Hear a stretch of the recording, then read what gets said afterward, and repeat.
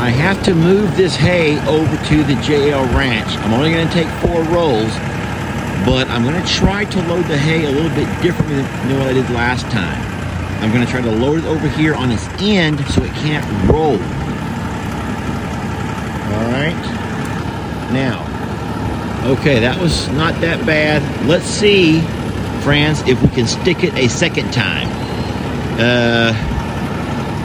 I mean, once, you know what they say, is just chance. If you can do it twice, maybe it was just a strange occurrence. Let's find out.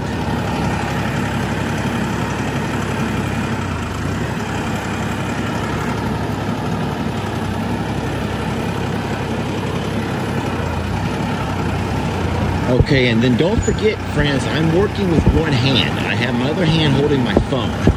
All right, get ready. Can we have us a boom Shaka-Laka moment here? Can we have us a boom Shaka-Laka, laka, laka, laka moment? Let's find out, Paul. Oh, Lord. Okay, all together now. Boom Shaka-Laka, laka, laka, laka, laka, laka, laka, laka.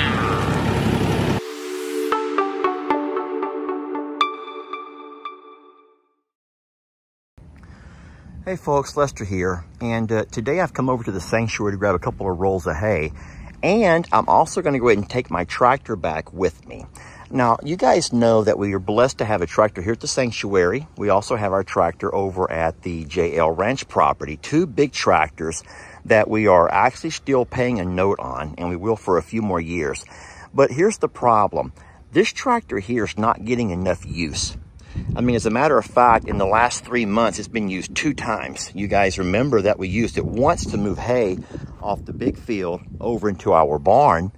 And then we used it a second time to mow the donkey pasture not too long ago. So in saying so, everyone knows that machinery that has moving parts, lubricated moving parts, has to be moved. And for a tractor just to sit here week upon week upon week without getting cranked up or getting used is not good for the tractor. Now, we did give Ellie and Megan Jamie's little Mahindra. That's the one that we had as a sponsorship. The sponsorships have no note. We've already done all of the things we had to do for that Mahindra tractor. So Ellie and Megan have a small tractor they can use when they need to use something. That's a little Mario Kart that they always joke about. Ellie takes this tractor off and he takes the trash down. He does minor things around the farm. The few times I had to bury an animal, he can take the tractor and, you know, bury it, what he needs to do. And so that's all they really want and all they really need.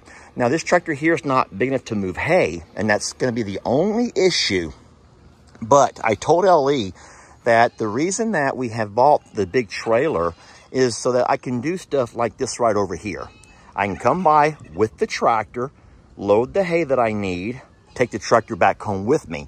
Now, normally we can get 10 rolls of hay on this one trailer here, but in this case, we're only gonna be able to take 4 because we'll be hauling the tractor along with us. But when all is said and done, this tractor is too valuable a commodity. We pay too much per month on this tractor to have it just sit here. So we are going to take it back to one of the properties with us so I can keep using it. And, you know, it needs to be used. Everything with moving part needs to be used. I think that you guys understand that concept. You may be worried about what happens if Ellie needs a roll of hay for his babies. Well, here's the thing. With only coming to get 4 rolls of hay at a time, I'll have to be back, probably twice a month. And so anytime that I come over to load hay for myself, I'll just simply move a roll for LE wherever he wants it, for the donkeys or for his little goats. So nothing to worry about over here. That's what's going on at the sanctuary today. I will add one other side note, and I am in no way implying that Ellie and Megan are being negligent at all, even though many of y'all are going to jump at, you're just biting at the bit to be mean to Ellie and Megan. I mean, that's a shame. But listen, they cannot seem to keep their goats off the tractor. And you guys know that about a month ago, we had to pay a guy to come out and do some rewiring. Their little goats had chewed a bunch of wires off. And so goats are like that. But before you sit there and point fingers at Ellie and Megan, don't forget that Jamie and I also have our own fair share of troublemakers with Finn and Starla and our new bottle babies. Listen, and I'm not trying to justify anything besides the fact that whenever we had the Hurricane Harvey experience and we were trying to go by and redo all of the wiring, guys, all the fencing, that was a long time before we were making videos and making any money out of all of this. So what I had to do, I had to buy a cattle panel. Cattle panels are made to keep cows in and out.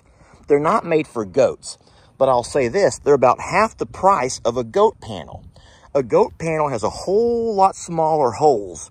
They have a whole lot more wires, which is why they're so much more expensive.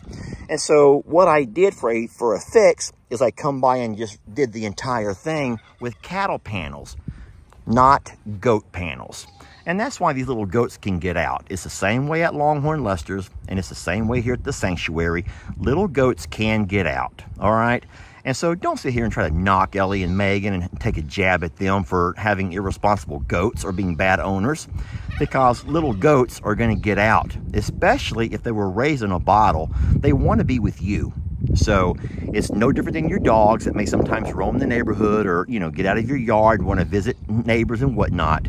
Goats are the same way. Problem is, when these little goats get out, they love to play Uncle Wetter. And they jump on my tractor and they just, they can't help but start chewing on stuff. So we're gonna go ahead and take the tractor back with us. And you might say kill two birds with one stone. It's gonna get a lot more use over there, and we'll be able to keep the goats off of it. So please do not sit there and take your jab at Ellie and Megan. This is nothing about Ellie and Megan. It's the fact that this tractor is a big tractor. It's bigger than what Ellie and Megan know how to use. They don't feel comfy using it, and it's dangerous. This tractor's too big for Jake to use, so before you start trying to throw stones, this is a big ass tractor. And besides that, there are a lot of tractors on the hill here. We got this tractor for Bud and Stephanie. We got Uncle Dana's tractor. Now, of course, Jake's gonna take his tractor off to his new property, but we got my dad, his tractor. So there's a lot of tractors here if anyone needs a tractor bigger than the little Mario Kart. Alrighty, that's what's going on today. Thank you, guys. I cannot talk mess about Ellie and Megan's goats because I have no goats over here, but I do have cows. And look what my Longhorns have done to my tractor. Yes, look what the Longhorns have done to my tractor. They have somehow either got their mouths or their horns over here and peeled out all of this rubber stuff that goes there to keep water out of your engine. Oh, guys, I don't know what to do. Our animals are out of control. Seriously. And don't forget, about a month ago, they popped off my hydraulic hose. And I lost a lot of fluid that way. So these guys are a mess. All of them are. They're all just a mess. All right, what I'm going to attempt to do is to take some of this rock and spread it out a little bit closer to the concrete here where the RV's at.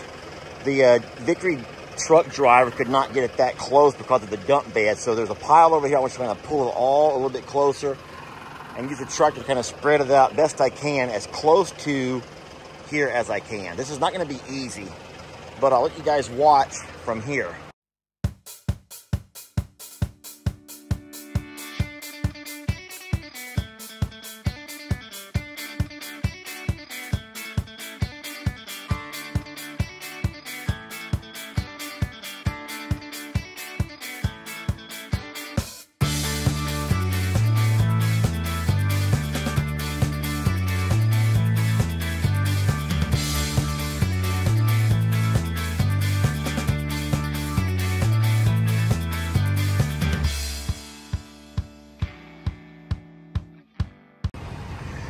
All right, that's very hard to do with the tractor. The problem is you can't get so close to this that you need to get a lot closer. So if they were to get it pretty close over here, just not flattened down at all, I ended up digging too much rock out over here. So I'm gonna take some of this extra that I've piled up on both sides and kind of fill back into this little low spot. And then over here, I don't know. I just don't want, I don't know. I'm not a great tractor operator. My brother's a whole lot better than me. And I'll also tell y'all something else too. This was a really bad mistake. getting or allowing rock this size to be brought in here has just been a huge mistake. It's fine on the driveway part. Driving up and down is no problem. But walking across this large rock, guys, you could twist an ankle very easily here. As a matter of fact, I have to kind of walk so flat-footed just to be sure that I don't end up twisting an ankle. These larger rock may be cheaper, and that was my problem, trying to go cheaper. But I'll tell you what, it's not easy to walk across. And so until I get it flattened down nice, it's going to be really, really treacherous. So got to be careful. But anyway, that's what I'm doing today. And like I said, I've gone too deep over here. And what I've done is end up going down to the base level. And I want to make sure I don't do that. We don't want to have muddy spots. So a couple of spots need to be cleaned up a little bit. So...